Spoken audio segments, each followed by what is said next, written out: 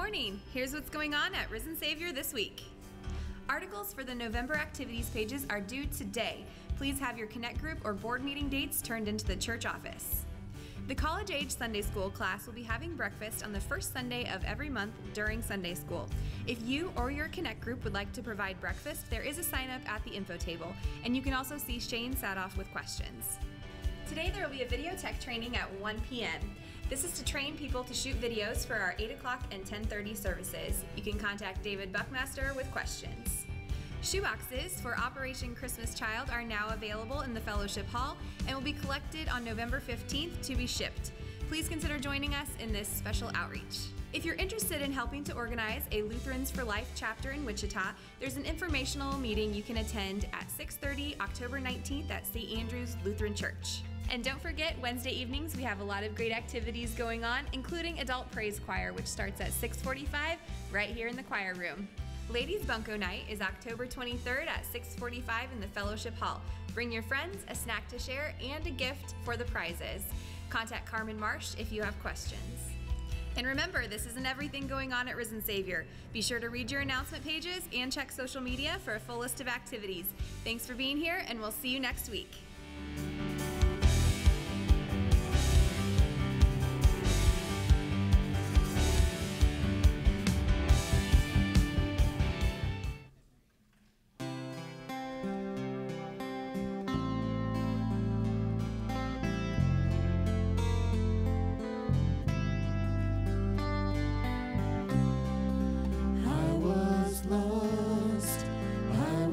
Chains, the world had a hold on me.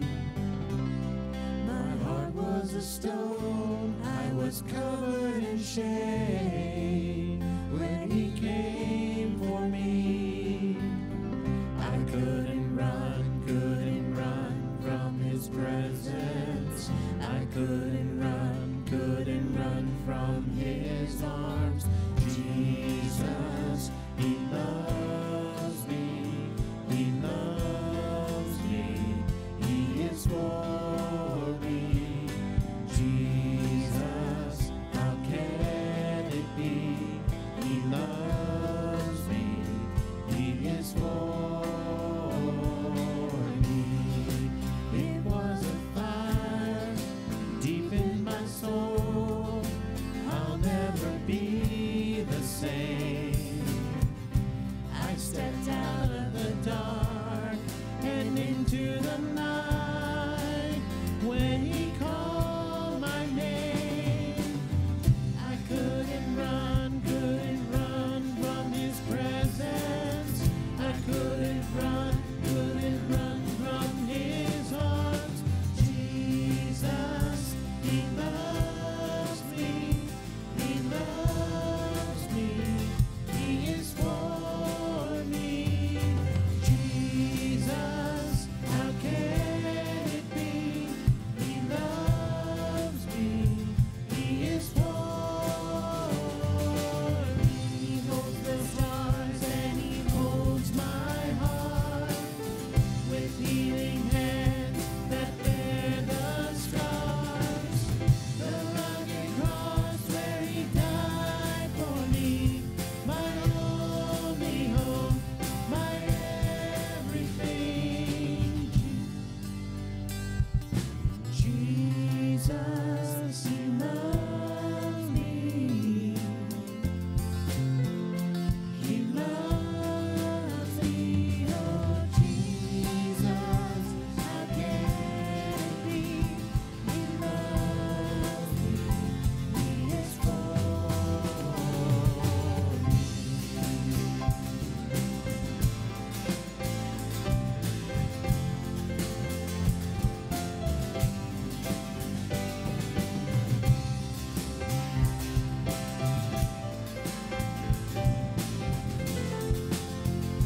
Jesus loves me. Good morning. I don't know about you guys, but every time I hear the story of a camel and going through the eye of a needle, that is exactly where my mind goes. And Arlita is gone today, and she let me pick the video. So when the vicar's in charge, that's what you get. Let's rise as we worship our God. We begin our worship in the name of the Father, and of the Son, and of the Holy Spirit, ever one God, world without end. Amen. Trust in the Lord with all your heart, and lean not on your own understanding. In all your ways acknowledge him, and he will make your path straight. Give me understanding, and I will keep your law and obey it with all my heart. Your hands made me and formed me. Give me understanding to learn your commands. Your statutes are forever right. Give me understanding that I might live. The fear of the Lord is the beginning of wisdom. All who follow his precepts have good understanding. To him belongs eternal praise. And I cry, come before you, Lord. Give me understanding according to your word. We sing.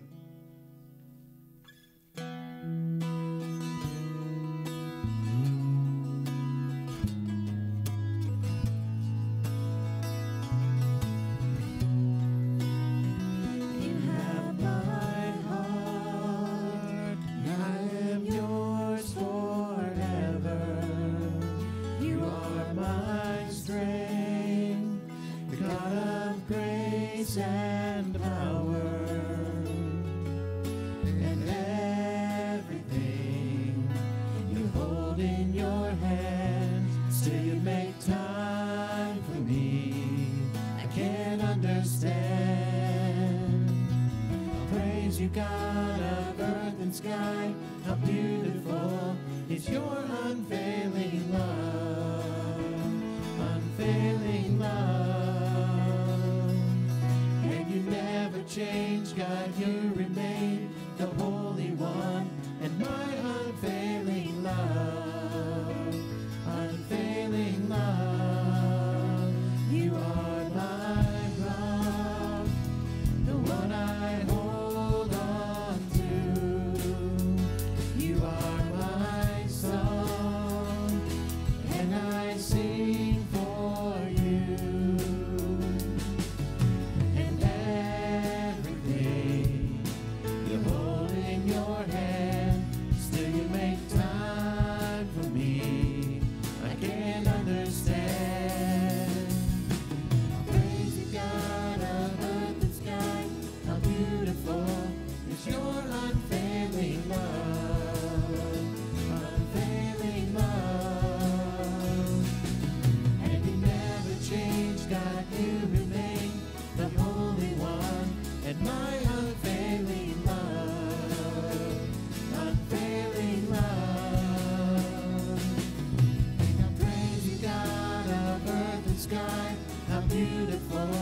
Is your unfailing love, unfailing love. And you never change, God, you remain the Holy One, and my unfailing love, unfailing love. And you never change, God, you remain the Holy One, and my unfailing love. Unfailing love.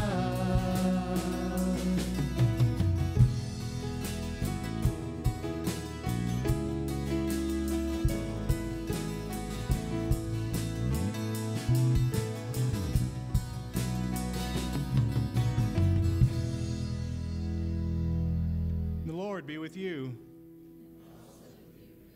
Let us pray. Almighty God, it is so easy to focus on the temporal things of life and lose sight of eternal salvation.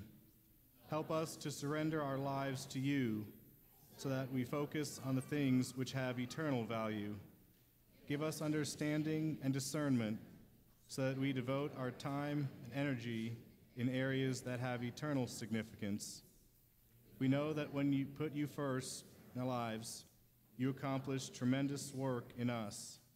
Give us guidance so that we are wise stewards of our time and resources. In Jesus' name we pray. Amen. Please be seated. Our Old Testament reading is talking about money. Or is it? Ignore the money and pay attention to what King Solomon is telling us in Ecclesiastes 5.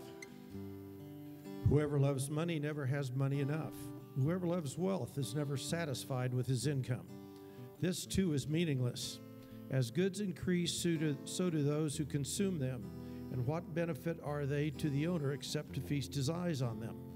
The sleep of a laborer is sweet, whether he eats little or much, but the abundance of a rich man permits him no sleep. I have seen a grievous evil under the sun, wealth hoarded to the harm of its owner, or wealth lost through some misfortune, so that when he has a son, there is nothing left for him. Naked a man who comes from his mother's womb, and as he comes, so he departs. He takes nothing from his labor that he can carry in his hand. This too is a grievous evil. As a man comes, so he departs, and what does he gain? Anger,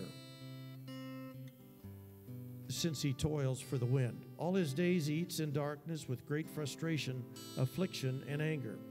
Then I realized that it is good and proper for a man to eat and drink and to find satisfaction in his toilsome labor under the sun during the few days of his life that God has given him. For this is his lot. Moreover, when God gives any man wealth and possessions and enables him to enjoy them, to accept his lot and be happy in his work, this is a gift from God. He seldom reflects on the days of his life because God keeps him occupied with gladness of heart. In our epistle, Paul's letter to the Hebrews, Paul does an awesome job of dividing law and gospel. He spends most of the chapter condemning us, reminding us that we're nothing. But pay attention to how he finishes. Hebrews chapter 4. Therefore, since the promise of entering his rest still stands, let us be careful that none of you be found to have fallen short of it.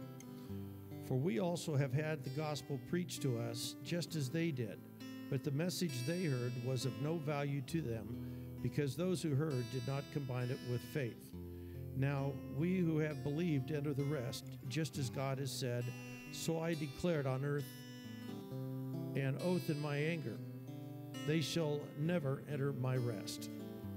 And yet his work has been finished since the creation of the world. For somewhere he has spoken about the seventh day in these words, and on the seventh day God rested from all his work. And again in the passage above he says, they shall never enter my rest. It still remains that some will enter that rest, and those who formerly had the gospel preached to them did not go in because of their disobedience. Therefore God again set a certain day, calling it today, when a long time later he spoke through David, as was said before. Today, if you hear his voice, do not harden your hearts. For if Joshua had given them rest, God would not have spoken later about another day. There remains then a Sabbath rest for the people of God. For anyone who enters God's rest also rests from his own work, just as God did from his. Let us therefore make every effort to enter that rest, so that no one will fall by following their examples of disobedience. For the word of God is living and active, sharper than a double-edged sword. It penetrates even to dividing soul and spirit, joints and marrow. It judges the thoughts and attitudes of the heart. Nothing in all creation is hidden from God's sight. Everything is uncovered and laid bare before the eyes of him to whom we must give account. Therefore, since we have a great high priest who has gone through the heavens, Jesus, the Son of God, told us, let us hold firmly to his faith and we profess. For we do not have a high priest who is unable to sympathize with our weaknesses, but we have one who has been tempted in every way, just as we are, yet without sin. Let us then approach the throne of grace with confidence, so that we may receive mercy and find grace to help us in our times of need. Our gospel this morning also talks about a rich man and money. Or does it? If it's not about money, then what is it? I don't get it. Please rise as we hear the good news, Mark chapter 10. As Jesus started on his way, a man ran up to him and fell on his knees before him. "Good teacher," he asked, "what must I do to inherit eternal life?" "Why do you call me good?" Jesus answered. "No one is good except God alone. You know the commandments: do not murder, do not commit adultery, do not steal, do not give false testimony, do not defraud, honor your father and mother." "Teacher," he declared, "all these I have kept since the day I was a boy." Jesus looked at him and loved him. "One thing you lack," he said. "Go sell everything you have and give to the poor, and you will have treasure in heaven. Then come follow me." At this, the man's face fell. He went away sad because he had great wealth. Jesus looked around and said to his disciples, "How hard it is for the rich to enter the kingdom of God." The disciples were amazed at his words. But Jesus said again, "Children, how hard it is to enter the kingdom of God. It is easier for a camel to go through the eye of a needle than for a rich man to enter the kingdom of God." The disciples were even more amazed and said to each other, "Who then can be saved?" Jesus looked at them and said, "With man this is impossible, but not with God. All things are possible with God." Peter said to him, "We have left everything to follow you." "I tell you the truth," Jesus replied, "no one who has left home or brothers or sisters or mother or father or children or fields for me and the gospel will fail to receive 100 times as much in the present age, namely homes, brothers, sisters, mothers, children, and fields, and with them persecutions, and in the age to come eternal life. But many who are first will be last, and the last first." Did you catch it? In verse 21, it says, Jesus looked at him and loved him. Even in his arrogance, our arrogance, and self-righteousness, God looks on us with love. Please be seated.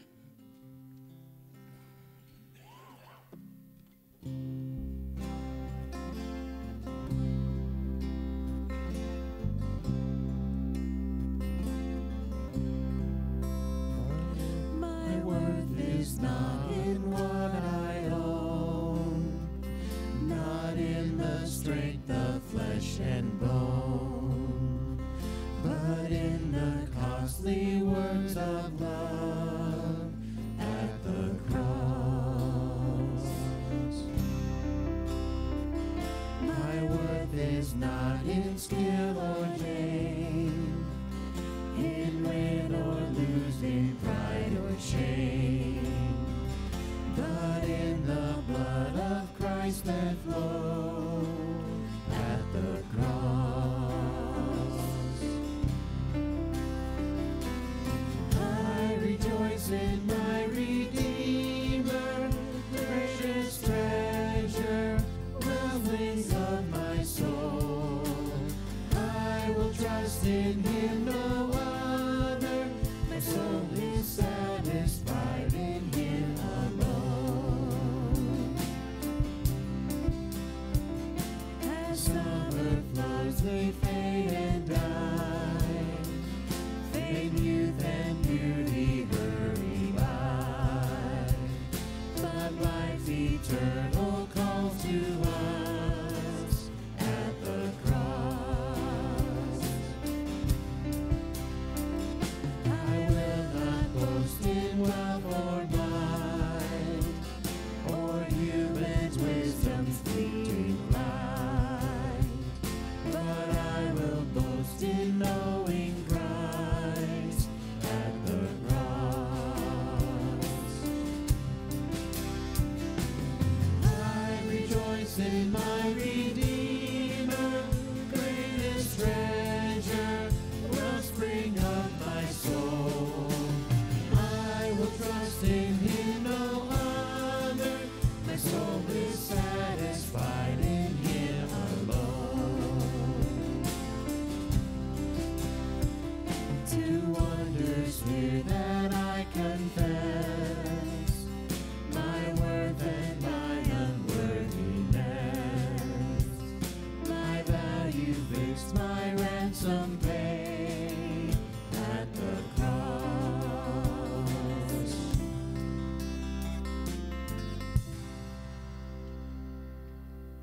Grace, mercy, and peace are yours from God our Heavenly Father. Amen. Raise your hand if you understand everything in the Bible. Riley? Bailey? You just got confirmed. You know all the majesty and mystery of the Bible, right? After 3 years of spending Wednesday nights with Pastor, the guides, and me, you've got it all figured out, right? No? Well, don't feel bad. The disciples spent 3 years, day in and day out, with Jesus, listening to the words of God from the very lips of God, and they still didn't get it. But our scriptures were written thousands of years ago. The writings of the apostles and prophets were inspired by God. Their words, His words, are the vehicle God uses to teach us today. And the writers wrote in their own native language. Duh. How else would who they were writing to be able to understand? Unfortunately, those languages, none of them were English. New Testament writers wrote in Greek. The Old Testament writers wrote in Hebrew and Aramaic. But one of the benefits the disciples had that we lack is the luxury of context and culture.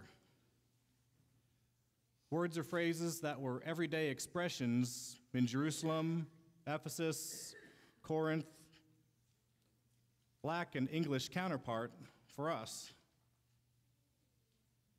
But to be fair, our Kansas culture has words and expressions that don't translate elsewhere either. For example, one of my favorite snack foods, puppy chow.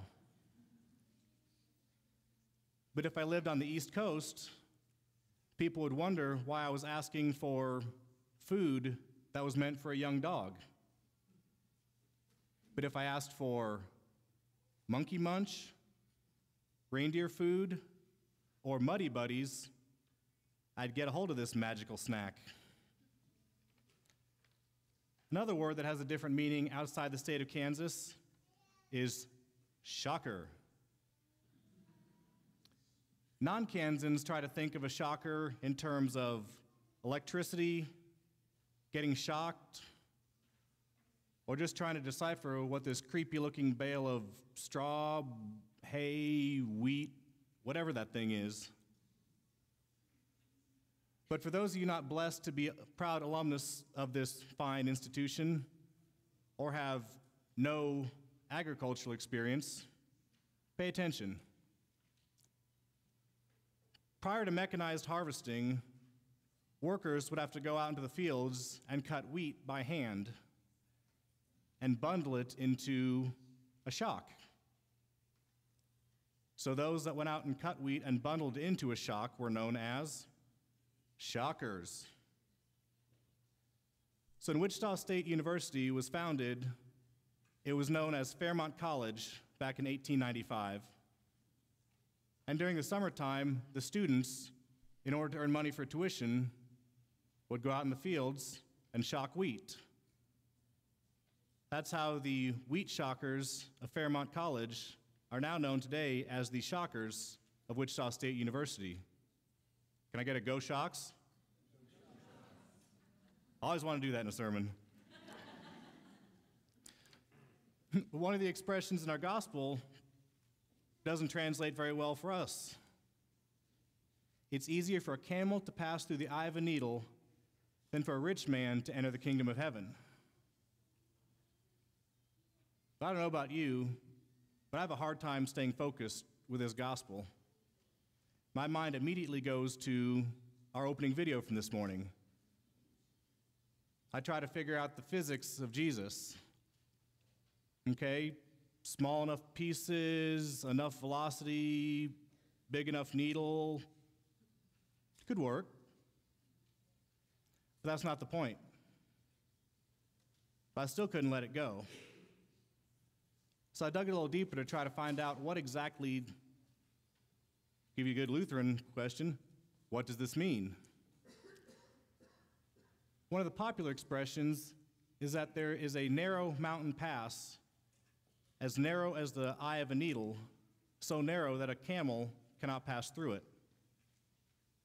Okay, makes sense, that's plausible.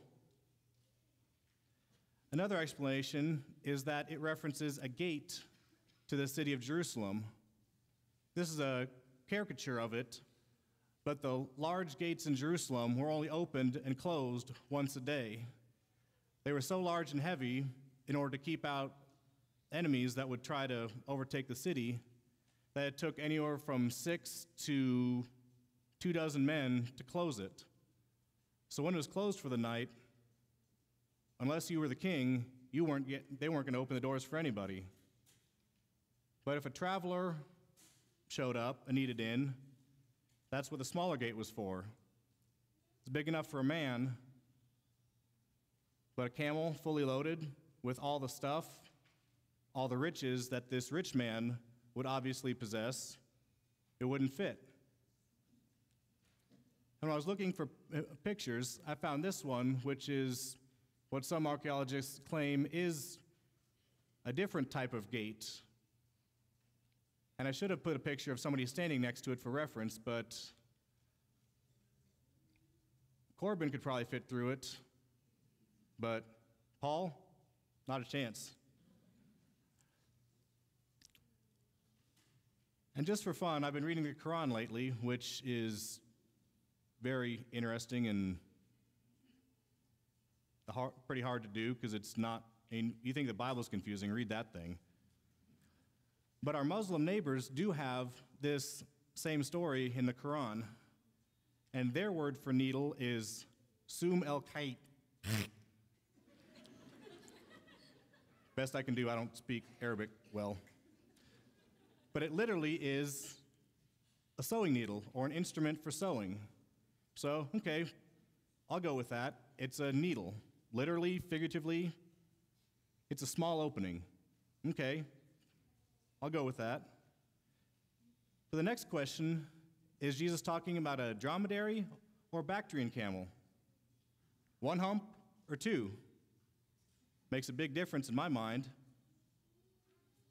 It was probably a dromedary camel because they're native to Northern Africa, Middle East, up into Western Asia. The Bactrian camel is Northern China, Mongolia, up in the hills. That's why they have a lot more fur. So it's probably a dromedary camel. But I'm still missing the point. But in Aramaic, the word used for camel is gamela, which can also be translated as rope. Aha! Maybe that's what Jesus is going for. Trying to get a large rope through an eye of a needle, impossible. I'm starting to figure this out,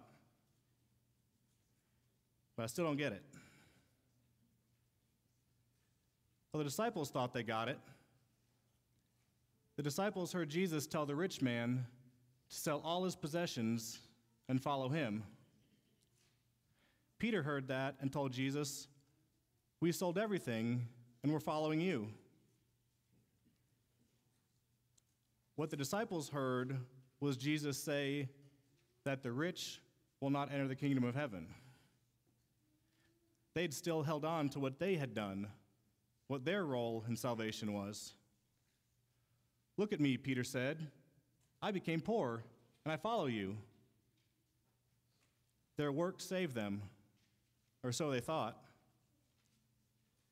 And this is one of the many times in the Bible where I can just imagine facepalm Jesus. Over and over again, Jesus tells the disciples things, and they don't get it at all.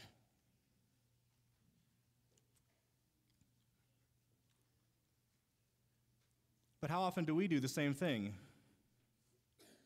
We hear Jesus telling a story about something virtuous, some good work, and we think, hey, I'm doing what Jesus said.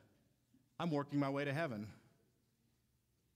In our arrogance, we try to imagine ways that we can fit a camel through the eye of a needle, work out this salvation thing on our own.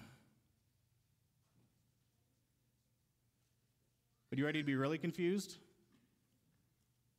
This story isn't about a needle or a camel.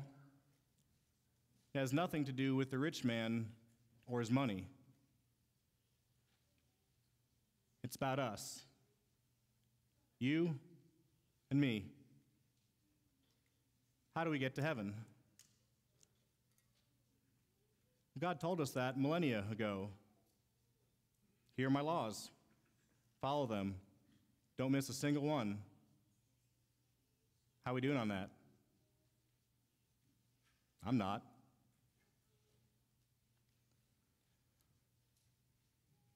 We don't keep the law perfectly. But how often do we boast with the arrogance of Peter when we should have the attitude, "O wretched man that I am," that Paul has?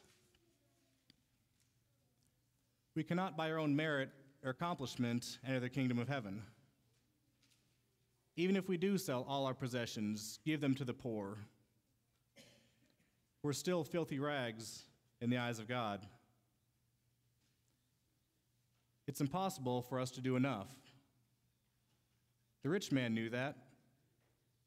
He gave up and walked away, not recognizing the gift of forgiveness and salvation that was right in front of him. He saw it as his burden. The disciples thought they were.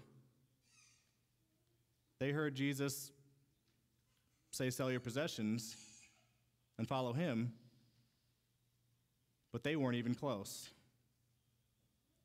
So what is the answer? Jesus. What's impossible for man is possible for God. We can't earn our salvation. Jesus earned it for us. That's awesome. That's the gospel. In a few minutes, we're going to celebrate the Lord's Supper. Jesus says, "This is my body. This is my blood." All I see are bread and wine. How are we both right? I don't get it. But it doesn't matter. Jesus doesn't tell us that we have to understand. All he says is believe.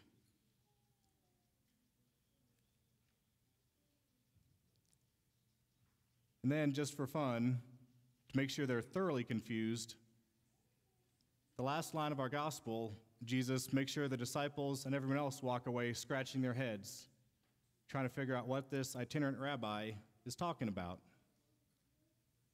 The first will be last, and the last will be first.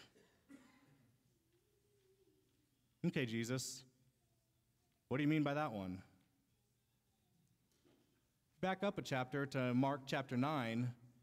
Jesus is talking about, "Let the little children come to me, the greatest and the least in the kingdom of God." Okay, maybe he's trying to reiterate what he had just said in the last chapter.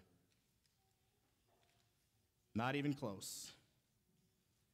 Keep reading after this lesson into chapter 11. And as soon as Jesus is done talking, he starts heading for Jerusalem. The first was about to become the last. So that the last, that's us, could be first. The first, the only, the master of the universe, humiliated himself. He came to earth and took on human form and went to the cross. Highest, most holy, became the lowest of the low for you and for me. That's even more confounding than a camel and a needle. Why would God leave the comfort of heaven for the agony of the cross? how could God love me that much? But that's the beauty of faith. We don't have to understand. Just believe. The law says do. Jesus says done. He tells us, you can't get to heaven, but I can. I'm the way. Follow me. In Jesus' name, amen. Now may the peace of God, which surpasses all understanding, keep your hearts and minds in Christ Jesus. Amen. Now please rise as we join together and confess the faith in the words of the Nicene Creed. I believe in one God, the Father Almighty, maker of heaven and earth, and of all things visible and invisible, in one Lord Jesus Christ, the only begotten Son of God,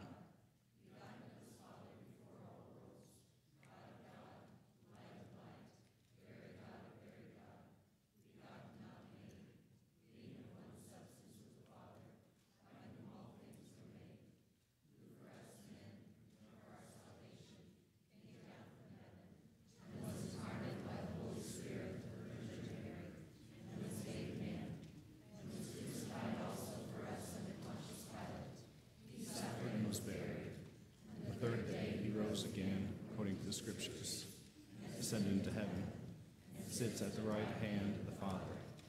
He will come again with glory to judge both the living and the dead, whose kingdom will have no end.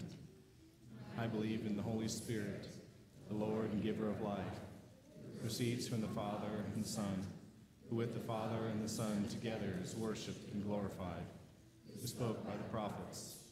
I believe in one holy Christian and apostolic church. I acknowledge one baptism for the remission of sins. I look for the resurrection of the dead and the life of the world to come. Amen. Please be seated as we make offering to our God. The video you're about to watch was from 2 weeks ago when our junior youth spent the weekend at the junior high rally in Williamsburg.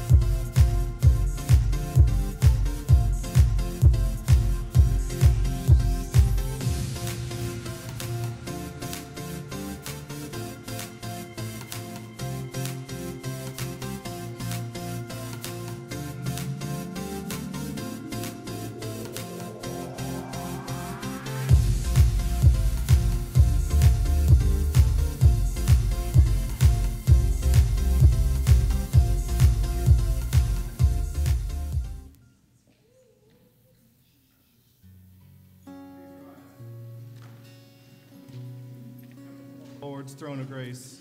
We lay at his feet all our triumphs, our hurts, our blessings, and everything that burdens us today. Gracious God, we come before you burdened by the pain of this life. We pray for the family of our brother Paul Meager. The doctors couldn't cure his cancer, but you did. You called him home. Comfort his family and all of us with the assurance of the new life given to us by your Son, our Savior. Lord, in your mercy. Father of us all, watch over and keep all of those expecting babies. You are the Creator, creating new life. Give peace, strength, and comfort as you grow your family. Remind them and us that everything is in your hands, and that's right where we want it. Lord, in your mercy. Holy Spirit, who guides and directs all our doings, give wisdom and encouragement to the leadership here at Risen Savior. As we look for the best way to gather, equip, and send, keep all our doings focused on you. Put aside our own plans, ambitions, and desires, and let everything we do be to your glory. Lord, in your mercy.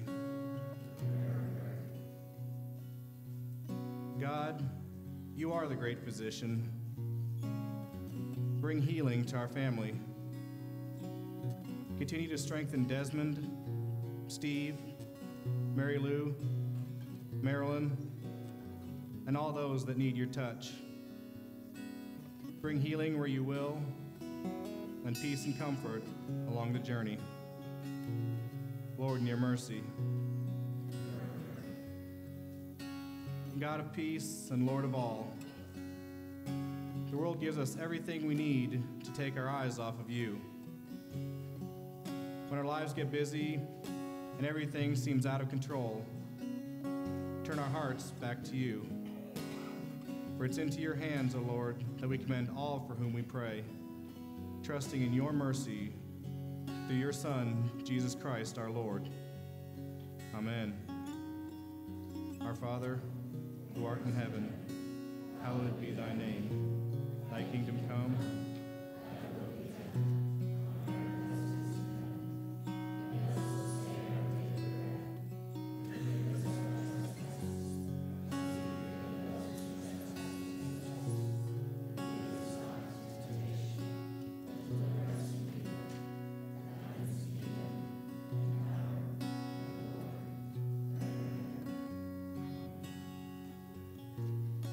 We humbly come before the throne of God. Gracious, merciful Father, put everything aside, lay it all into his hands. Let's confess our sins together, because he hears us. God of love and forgiveness, we worship you and give thanks for all that you have done for us. We confess that our ambitions in life have gotten distorted sometimes. We have not put you first on the list. We confess that many times put our worldly priorities over yours and neglect that which has eternal value. We confess we haven't surrendered our entire lives to you because we get so influenced by the values and lures of the world, so we don't get it. We find ourselves surrounded by selfish desires and temptations on a daily basis. And we cave in, commit sins for which we need forgiveness. We are guilty of not always making you the Lord of our lives. Please forgive us for allowing our own aims, desires, and understanding to get in the way. You have done impossible for us on our own. For the sake of your Son, our Savior, Jesus Christ, forgive us.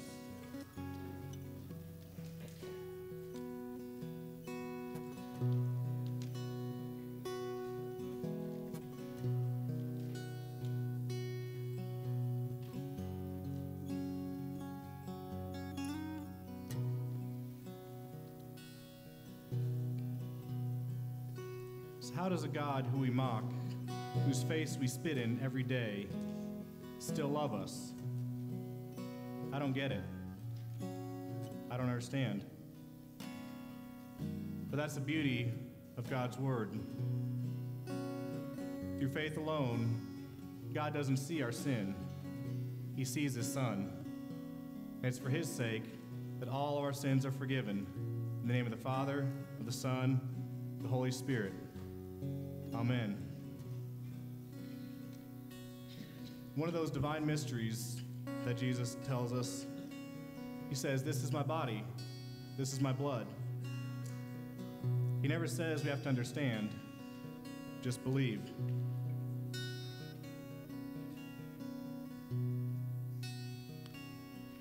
And on the very night when he was betrayed, our Lord and Savior Jesus Christ took bread. Who had given thanks, he blessed it and gave it to the disciples and said, "Take, eat. This is my body, given for you. Do this in remembrance of me." In the same way also he took the cup. And when he had given thanks, he gave it to them, saying, "Drink of it, all of you. This cup is the New Testament in my blood, shed for you for the forgiveness of all your sins. Do this as often as you drink of it in remembrance of me." Welcome to the table of our Lord. Jesus, you're my hope and stay. Lord, I need you. Oh, I need you. Every hour I need you. My one defense, my righteousness. Oh God, how I need you. Lord, I need you. Oh, I need you. Every hour I need you. My one defense, my righteousness. Oh God, how I need you. My one defense, my righteousness. Oh God, how I need you. Please rise for a dismissal. Now may the body and blood of our Lord and Savior Jesus Christ strengthen and preserve you in body and soul to life everlasting. Depart in his peace. And as we go with his blessing. The Lord bless you and keep you. The Lord make his face shine upon you and be gracious to you. The Lord look upon you with his favor and give you his peace. Amen.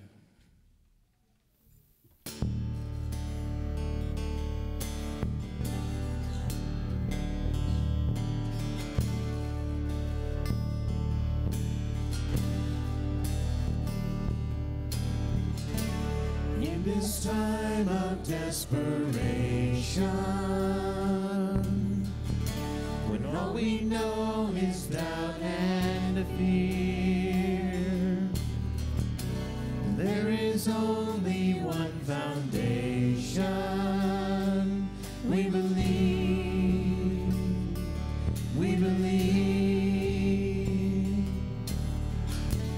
In this broken generation,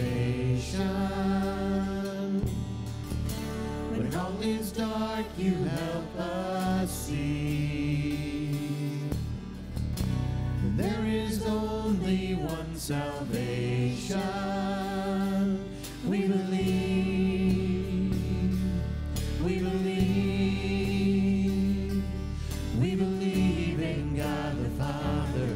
We believe in Jesus Christ.